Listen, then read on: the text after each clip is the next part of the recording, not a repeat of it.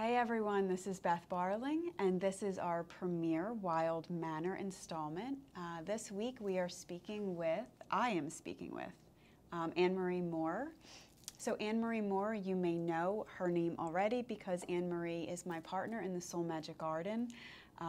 That's our yoga, meditation, and spirit container. And you'll hear a little bit more about that in a few weeks. A little bit about co-creation, a little bit about being in alignment, having alignment of purpose, and a little bit more about what yoga and meditation and spiritual practice has done for both of us independently, and how it has helped us to cultivate purpose and service in this life. But this week I wanted to kick off with a little bit about AnneMarie's own personal brand of magic. So when AnneMarie and I met and we went over the different things that she does, I think what we witnessed the most was the alchemy of what AnneMarie brings to life. So alchemy is the transformation of matter. In historical times, alchemy was about transitioning things to gold, or maybe creating these immortality elixirs. There's a lot of magical, beautiful things. But at its core, alchemy is transformation of anything, transformation of matter, transformation of energy, and that's what AnneMarie does. So AnneMarie is a teacher, she is a healer, she is a crystal specialist, she is a phenomenal green witch and does a lot with herbology and growing her own herbs and making her own tinctures and tonics. And she also owns a beauty salon on top of everything else. So she is always performing this alchemy of beauty, whether it's her home, whether it's herself, or whether it's her clients or the people that she's working with. She alchemizes their inner beauty to life. So I'd like to introduce our first installment of Wild Mannered with AnneMarie Moorer. Thank you. Right now I am currently trying to create beauty within the home. We have some projects happening on the main floor upstairs. I've been in the house for 15 years. I was married. I kind of gave, so sorry. I didn't know if it was your phone or mine. You know, I gave some creative freedoms to my husband at the time, which weren't aligned with really what I wanted. And then even upon dissolving that relationship, I sat here for a while looking at the home and decided, like, I can just paint that. I can just do this. Like, I do like making something, taking it from... Is that your cats? Oh, that is my The cats are coming in. We I have tried to crazy keep them cats. out, and they were like, no thank you. Yeah, and now they're going to get really loud. But yeah, I like taking something from one state and making it more beautiful, making it better. And what I have found for me, I've always been a gas ass. Are we allowed to say that? I don't. You know, flitting from one thing to the next and staying home. I was a little bit uneasy in my own home. Yeah. So to be able to create that space where it is comfortable and safe and peaceful is very important to me. And I am diving in now to make some changes that I've been wanting for a long time. You know, and I've made a commitment to try to align my words with my actions. So that is perfect for conscious living, because I'm an external processor. I talk, and then sometimes the execution I may fall a little bit short on. So, right. That's so funny. There's so much energy in here right now. Yes. So sorry. I will turn that off. So yeah. So the alchemy of one's home. That's such a big deal, because I remember, like, when we first met, one of the things that one of my guides said to me was, you're not actually living in your home because I haven't decorated anything yet. And I hadn't, and that's okay if you haven't decorated anything. I didn't decorate anything or move any of my furniture in or open any of my boxes because I still wasn't, like, my heart wasn't in my home. And it's so important to have a home base. It is. I think that my home base was my car. And maybe it takes me a little bit longer than most, but I do believe in perfect time, perfect form. And I think that there's different journeys that we must travel to come back to the self. Yep. So that's kind of the path that I've been on, especially, well, my whole life actually, but very consciously over the last decade. Now, that's not to say that I'm awake all the time. I fall, you know, it's never ending. But I'm happy to be here now doing what I'm doing because, you know, this last year, collectively, a lot of people had a really hard time being home for various reasons. Yep. You know, there's a lot of different reasons that somebody might have that issue. And I found comfort in my space. And I think that everybody needs to be able to create a space that brings them comfort, even if it's just a corner. So the importance of creating space, the importance of creating beauty and nurturing and all those pieces in the space that you live in. I'm in the kitchen a lot. The kitchen is the central space, and that's the next project that's going to come because I spend so much time there. For a lot of years, I was like a Pier 1 junkie, and I was collecting things, trying to make it. And simplicity really came to the forefront in the last few years for me, where I realized that maybe I was a potential hoarder. Meaning to me to create an energy. I have an altar on the other side, which does not need to be taped. But yeah, trying to really focus on placement and a little bit of simplicity, and then bringing in the support that I feel that I receive from the crystals. Crystals speak very deeply to me. I also do crystal healing. I do that on myself as well as others. So that's just one of my tools that speaks very deeply and helps me to create the space that I need. Include smudging. Yes. Including what? Smudging. Smudging, yes. I smudge So, constantly. You said placement. So can we talk a little bit about placement? Because the placement of crystals and the placement of, you know, not only the pieces that are on your altar, but the placement of things around your house. I think depending on what you want, what energy you're looking to promote within that room would be the first thing you need to figure out really what it is that you want to bring into that space. I have a lot of shungite around here. Shungite is a wonderful clearer. It also helps to block the EMF frequencies.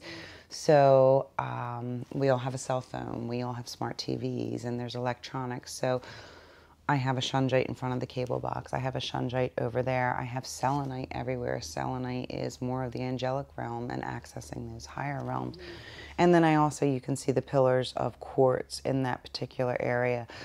That is to amplify the energy of clearing, healing. Rose quartz is self-love and promoting love. And then I also have some black tourmaline there for protection and serious grounding. I am an individual that needs some serious grounding. Yep. So quartz is an amplifier, but really if you wanted to start and that's something that speaks to you, I would figure out, what do you want that space to be? If it's your bedroom and you're looking for peaceful rest and calm and potentially love, selenite is beautiful. Selenite's beautiful anywhere. Yes, yes it is. Selenite's beautiful, and that's a self-clearing stone, by the way. So you can clear your stones on a charger of selenite. That's an important thing to note, that our crystals have to be cleared. Most of them do, yes. So yes. We can talk a little bit about that, but that, in case you're not sure about what that means, that's an important piece, because I have so much selenite in my house because I'm literally cleaning me, my home, my family. Same. Like a 30-pound chunk of selenite by my bedroom. Yes. You know, and if I have restless sleep, sometimes I'll just place my hand on it and it calms me. You know, you want for the room. You know, then we can get into, I've dabbled a little bit with feng shui and getting the little grid to put out. I wouldn't say that I have mastered that, but I do try to take different things into account, and then also just really trusting what feels good in your body. Our bodies are very wise, and for me, some of those things that I was collecting all of those years was clutter. And that was very representative of what was happening in my mind space. Right, right. That's a great idea. So what would you recommend in the world of crystals for mind busyness, that clutter that's always going on in the mind? Would you say grounding stones, or do you have like a... Tuition. Okay, let's pretend we're talking about me specifically. Darker stones, black stones, we have obsidian, you have tourmaline, you have shungite is also a grounding stone. I like jasper. Jasper comes in a little bit softer. And those black, heavier stones, they can pack a big punch. Jasper is a little bit of a softer grounding energy. Agate is another one that you can tap into. And of the earth, I have from the hills of South Dakota is a beautiful orange stone. And I'm sorry, everyone, I have a block. Orange and white. I have a ring I can show you. It's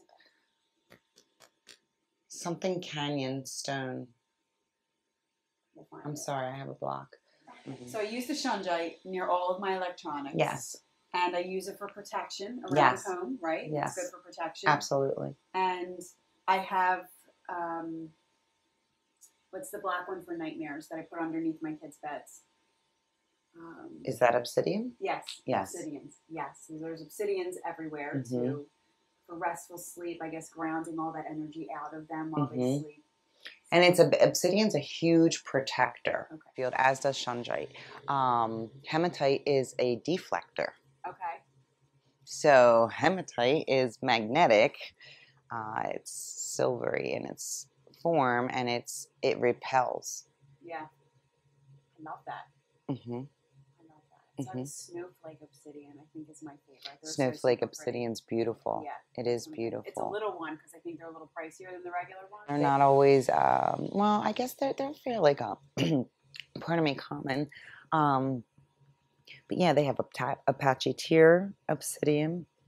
You have snowflake obsidian. There's different variations. I could talk about crystals all day long. I know. Still so much to learn. She's not a professional of grid. She's gridded my whole house. I like gridding. It's very meditative to me. I can sit here and just grid and grid and grid and grid. Yeah. And for those that aren't familiar with gridding, you can get a culmination of stones together and connect them with your energy. A wand, you can use your finger. You don't need any special stones to be able to emanate what that energy is that you want in the room. So what is on my altar right now is I have a smoky quartz generator, which I don't know if you want to, you can grab one of those. Any one of the generators so that people could see what a generator is. The white, the quartz, yep. I don't want to mess up while we're on camera. It's fine. I'll redo it when we're done. This is a generator. Usually has a point. Sometimes they're double terminated, but this one happens to lay flat, so you can have quartz to enhance any stone within it if what you want, you know. And then you just state your intentions. But there's a lot of beautiful things. But yeah, currently that's smoky quartz over there. I have some citrine for abundance. Yep. Love that. So crystals in the home, and you talked a little bit about smudging. I'm a big smudger. Yes. So I love that. So I think, talk to me a little bit about the herbs that you're using to smudge. Yeah. I absolutely love, and I found a great vendor when I went into South Dakota. I visited the Pine Ridge Reservation, which is a Lakota reservation, and it was the sweetest, most beautiful smelling sage, because sage can be pungent, but not everybody's going to love the smell of white sage. So I found a vendor out there that I can order the sage from. I also use Palo Santo, which is a sacred wood. Yeah. That tends to be a little bit heavier in the clearing. Native Americans have been smudging, ancient civilizations have been smudging to clear space forever.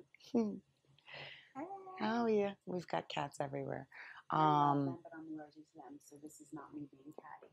There she goes. I know. I felt. Oh my goodness. Is that Thor? That's Thor. He's a beast. I like sweetgrass, but I also like to make bundles, which we have done, with herbs that are in my garden. Rosemary is wonderful for luck and protection. I grow my own lavender. I have grown sage. I have not grown white sage. White sage is really hard to grow, isn't it? Or they do better out west. Right. And yeah, mostly west. And with the shortage of white sage, do you think, like, how do you recommend that people like embrace smudging here on the east? Smudge, does it have to be white sage? No. Am I called to that? I am, as a lot of people are. Use it sparingly, with gratitude. Yep.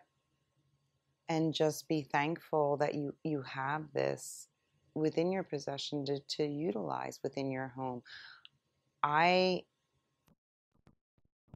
in a room change immediately upon smudging. Yeah, white sage is great, but I love Palo Santo. Like when I go into I own a salon. When I go into the salon, I do bookwork on Mondays. I smudge everything because there's a lot of energy that comes in, right? You've got all different people, all walks of life. Everybody's going through something. Everybody wants to talk about it. All that energy is being sputtered. That's a space that needs to be cleansed regularly, right? Just to try to promote a peaceful, more harmonious environment. So